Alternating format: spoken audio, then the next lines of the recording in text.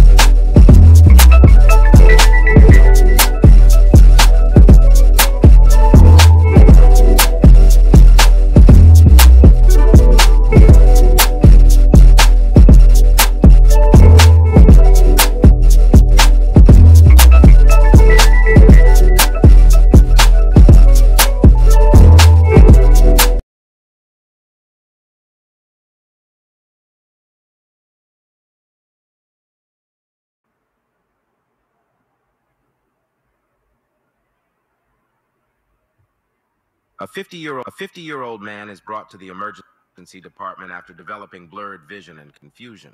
Earlier today, he was clearing and burning foliage and weeds on his property. His medical history is insignificant, and he does not take any medications. The patient has no history of illicit drug use. Temperature is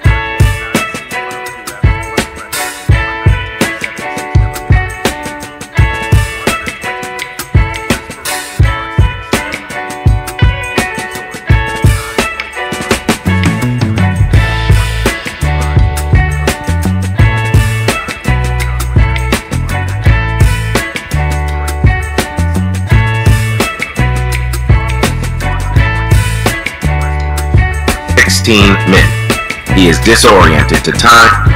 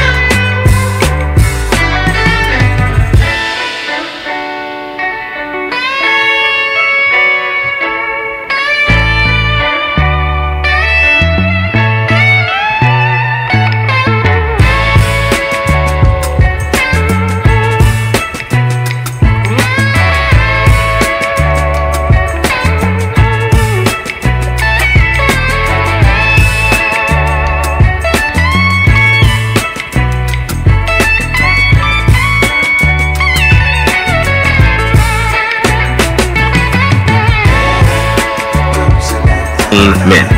He is disoriented to time, place, and person. Physical examination shows flushed skin and dry oral mucosa. Both pupils are dilated and non-reactive to light and accommodation.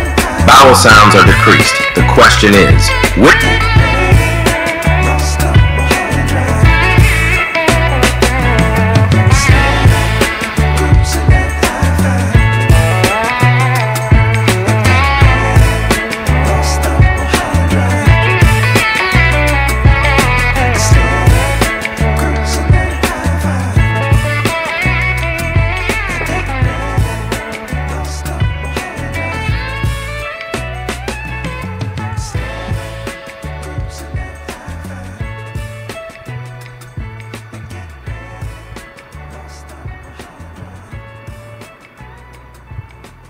men, and respirations are 16 men. He is disoriented to time, place, and person. Physical examination shows flushed skin and dry oral mucosa. Both pupils are dilated and non-reactive to light and accommodation. Bowel sounds are decreased. The question is, which of the following drugs can potentially reverse this patient's condition? If you are one of the smartest people on earth, type the correct choice in the comment box below. Your options are A. Atropine, B. Benztropine, C. Diazepam, D. Haloperidol, E. Metoprolol, F. Morphine, G. Naloxone, H. Physostigmine, 1,5. I'm guessing you did not get the answer right. The correct choice is H, which is physostigmine. This patient with blurred vision, fever, altered mental status, flushed skin, and dry mucous membranes has anticholinergic toxicity, likely from encountering Jimson weed, Datura stramonium, while working in his yard. Jimson weed contains large concentrations of the anticholinergic compounds atropine, scopolamine, and hyoscyamine. These competitively inhibit acetylcholine at the muscle acetylcholine receptor, leading to the classic toxic drug sunlight above. Anticholinergic toxicity can be counteracted by increasing concentration of acetylcholine in the synaptic flesh. Cytosine, a cholinesterase inhibitor, increases acetylcholine levels by preventing its degradation by cholinesterase. Do you even know your mistake now? If you are still confused, let me show you why the other choices are not correct. Choice A, organophosphate cholinesterase inhibitors are commonly used as pesticides.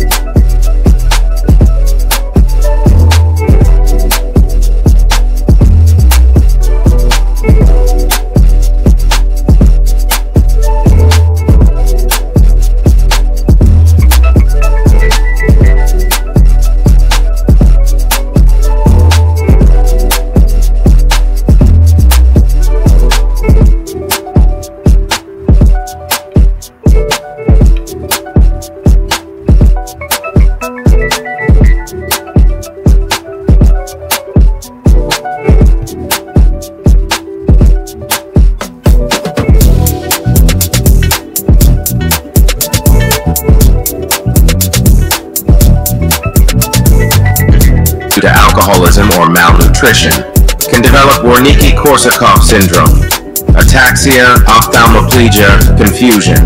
If you already knew the answer, or at least now know the correct one, click the like button.